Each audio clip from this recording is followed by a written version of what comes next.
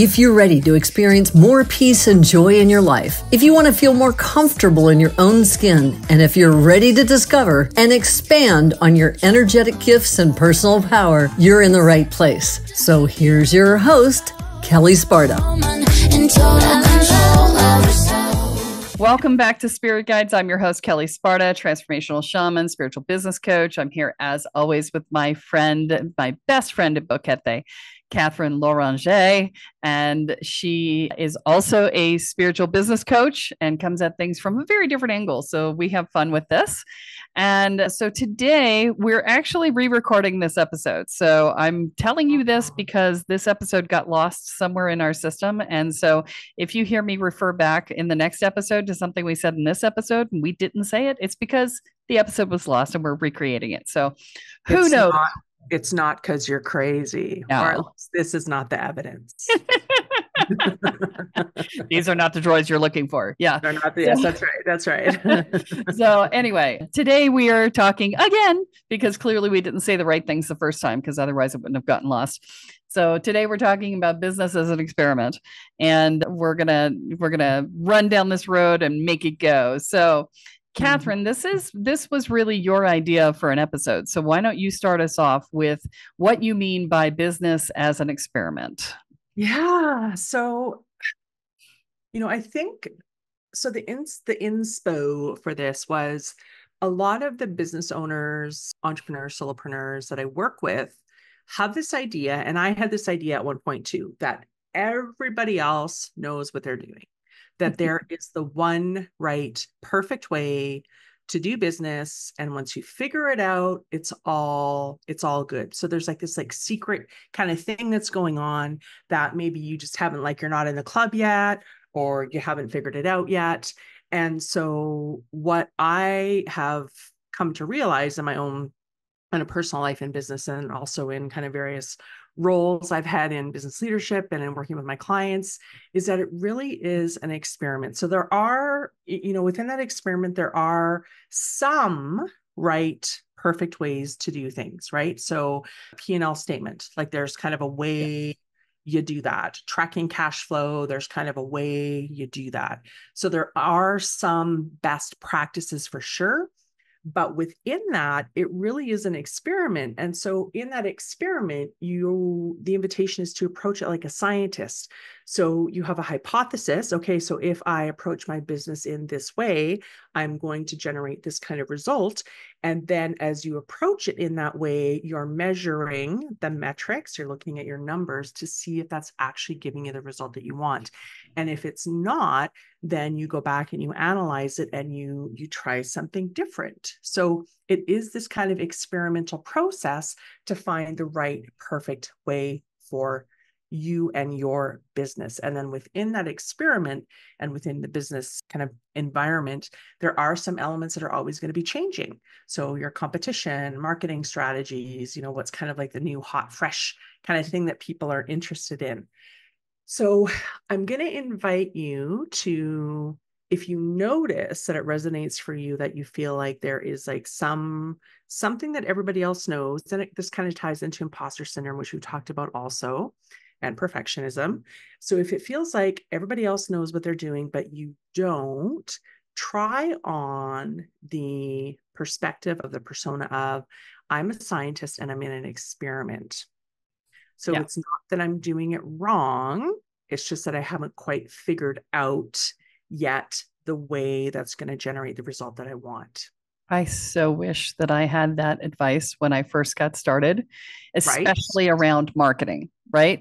Because, I had taken a ton of classes on business and stuff like that. When I was 19, I was working as administrative assistant to a woman who was a friend of mine who was running a payroll company.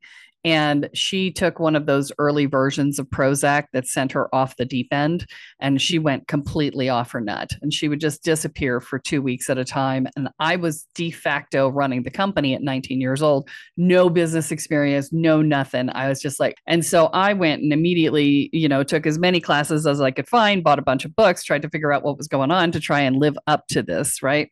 So I had done a lot of that before I started my own business. But what I didn't do was the marketing side. She had been doing door to door marketing, sales, door to door sales. And so that I knew how to do the sales, but I didn't know how to do any marketing. And so when time came to run my own business and do my own marketing, I thought that, like everything else I had learned about business, there was a way you were supposed to do it, and you had the right way and the wrong way. And I did not understand, no matter how many times people told me that you had to iterate and iterate and iterate and try new things and, A/B test and the whole 9 yards.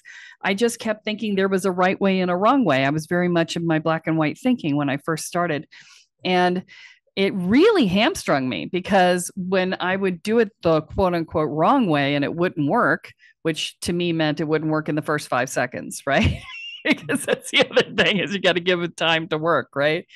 But when it didn't work in the first 5 seconds, I would be like, what did I do wrong? And I suck, and I've got to do something totally different. And the universe didn't place the stamp of approval on the forehead of my marketing. So clearly I'm doing something different, and I have to do it all over again. And I'd throw the baby out with the bathwater, and I'd start over, and I'd recreate my offer from scratch, and I'd do the whole thing. It's like, oh my God, so many offers, so much wasted time, right?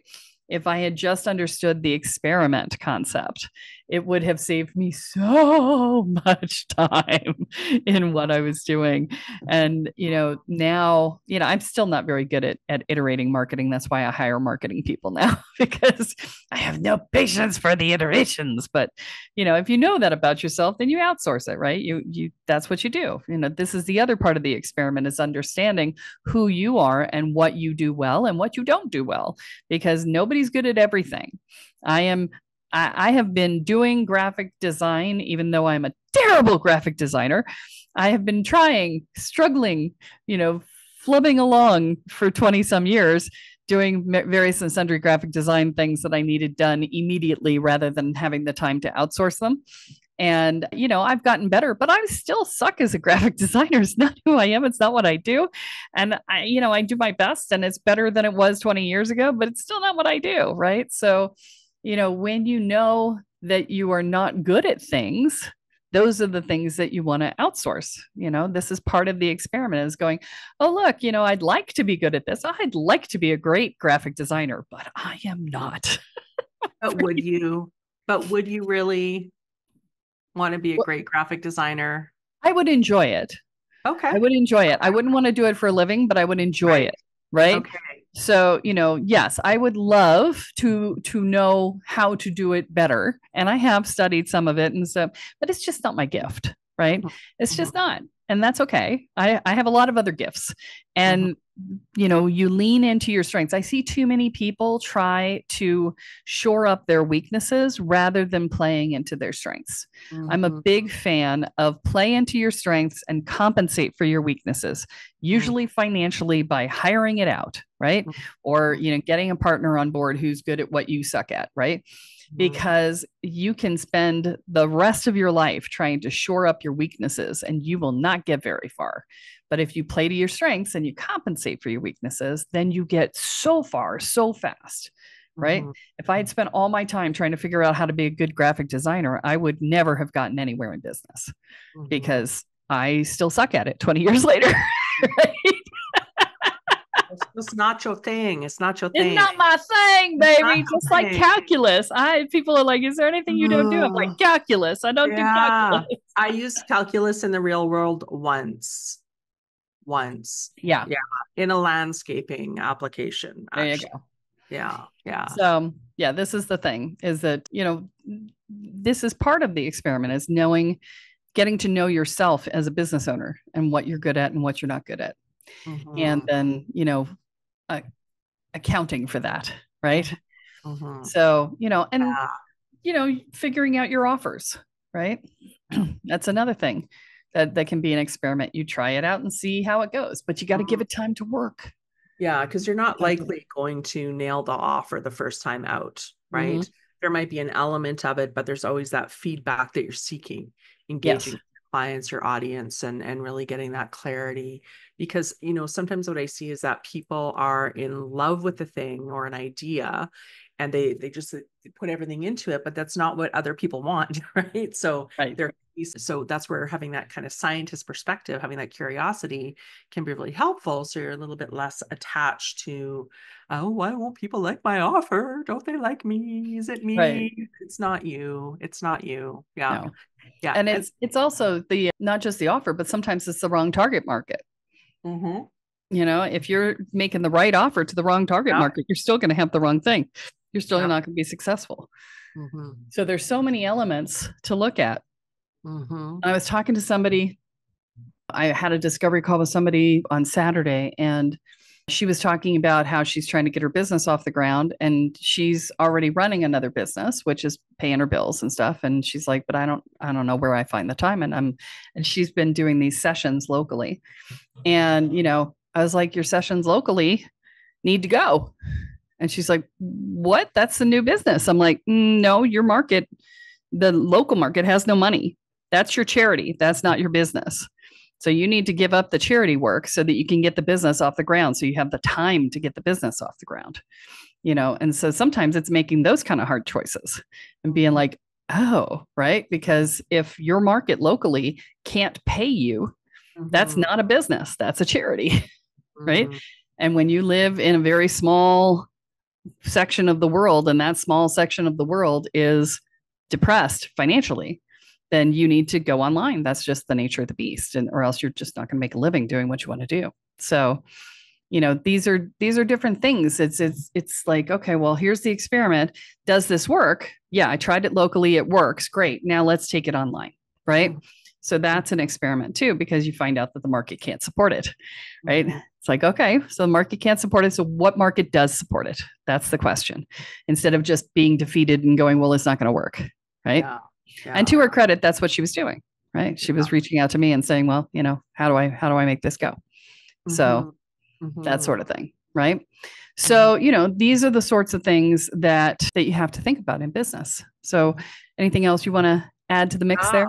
Yeah, I'm sure there for is. sure, for sure, for sure, for sure, for sure. So, Mhm. one of the other benefits of viewing business as an experiment is that it can help to relax you from attachment to it having to look or be a certain way. And so when you can relax that sense of attachment, you then are more able to access intuition. So that intuition then is that guidance from your higher power quantum field, God, infinite intelligence, your guides, your guardians, your, whatever you want to call it. But when you can then start to access your intuition, that's when you can start to make some of those quantum leaps in really having those kind of out of the aha, ideas, those synchronicities, those, out of the blue things. And so I wanted to also just share a little kind of a story about how this can work when you're in the experiment. So as part of my journey, I guess. I think I've mentioned before, I had like a master's in counseling and I worked at universities. And so when I was a student at a university, I think it was an undergrad still, I was hired to actually start the first ever Canadian student-based sexual assault center on a university. And at the time, I'd also been volunteering with a local women's sexual assault center. And so I've got quite a bit of experience working in trauma and sexual violence. And so I didn't know that there was like a way to work in the political realm of a higher institution. I didn't know that there was like certain things that you should do. I didn't know that there was like a proper protocol. I didn't know that this shouldn't have worked. And because I wasn't making an agreement, because I was more in the experiment, because I was led by intuition, okay, well, what is the next step then? Right? What is the vision? What would I love? I would love a collaboration between the community based and the university based. I would love to expand the volunteer base of the community one and also have like kick-ass training and accountability for the university one. So because I wasn't attached to this is the way it's done, I was actually able to create it, right? And so many people are like, how did you do that? And I'm like, I don't know. They're like, well, that shouldn't have been able to be done. Like, how did that happen? I'm like, well, I don't know. Right. So when you're attached to the idea that it's got to look a certain way, right? You've made an agreement with, this is the way it has to look. This is the way it has to be. Then you are rigid in your thinking. You're also rigid with the universe. So when you're rigid with the universe, you are not open to other possibilities, ideas, insights, synchronicities, partnerships, all of those things, right? The stuff where the magic really starts to happen. Totally agree. Totally agree. And, I mean, you never know where this stuff's going to come from, right? I remember when I was opening my retail store. Now, let me give this to you in perspective. Aside from the first and last month's rent, I opened my retail store on $600. It cost me $600 to open my retail store. That included all my product. Okay. So how did I do that? Right? Not in the 2020s, not in the 2020s. No, this was 2000, 2000. Yeah. But still $600 was insane. Right.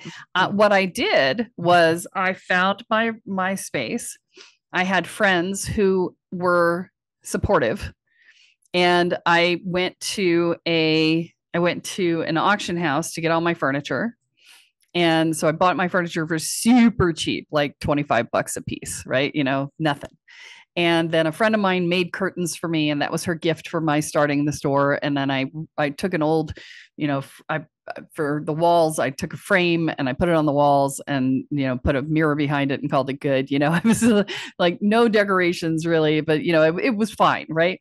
And a friend of mine took some salvaged wood that he had gotten from another friend's barn and made me some shelves. And then there was somebody who had a display case sitting in their basement who gave it to me. I mean, it's just like, I just manifested all this stuff showing up, and the store itself needed to be renovated. And so I'm sitting in there one day and I'm dreading having to redo the floors. And I'm just like, oh, I don't want to do this. And so this random guy comes by, looks in the door and says, hey, what you doing? And I told him, and he said, you want some help? I'm a construction worker. I'm out of work. And I'd be happy to help you. And I was like, really?